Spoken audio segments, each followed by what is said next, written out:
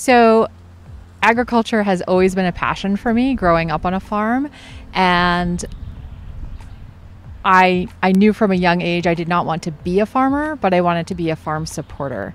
And this is an amazing way to be able to support farms by developing critical policy that helps everyone in the U.S. as well as Germany and hopefully worldwide.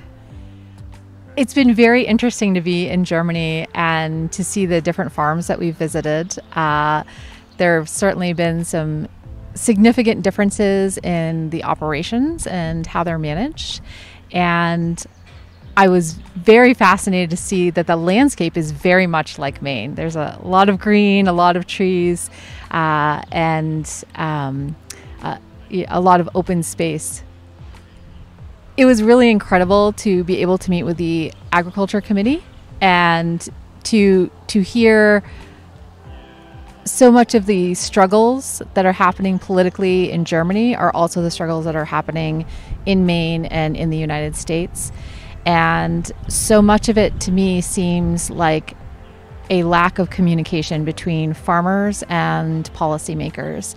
So I think if anything, I will continue to try to work harder and better on behalf of the farmers to really be able to articulate to the people that are making decisions about agriculture policy what's happening on a farm and how various factors such as the environment, economics, and labor are truly impacting whether farms are able to operate or not.